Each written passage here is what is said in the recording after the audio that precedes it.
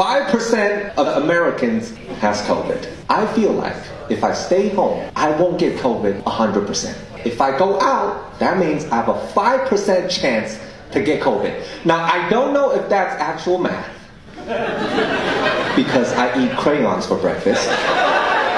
The Pfizer vaccine is 95% effective.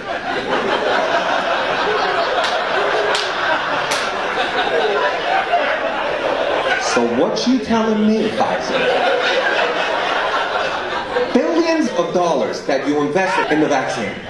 You mean to tell me if I go outside with your vaccine in my arm, ouchie, ouchie, I still have a 5% chance to get it?